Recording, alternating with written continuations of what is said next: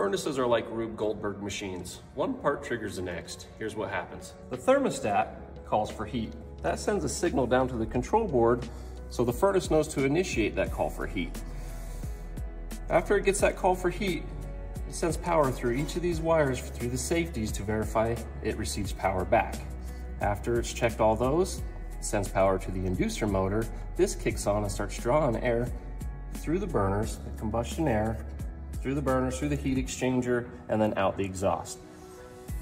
During that process, these pressure switches right here close, sending power back to the control board. This is how the brains of the furnace knows so far everything is working properly.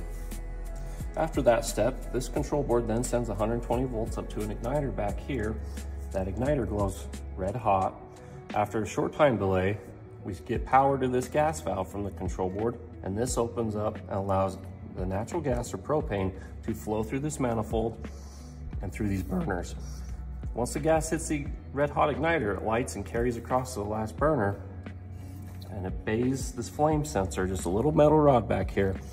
And as that flame sensor is sitting in those flames, it sends a signal back to the control board telling the furnace that everything is operating properly. After about 20 seconds or so, this blower then kicks on to start blowing heat around the heat exchanger and heating the home. At Triple T, we look at comfort, operation, reliability, efficiency, and safety. It's not just about fixing something. It's about protecting your home and your family.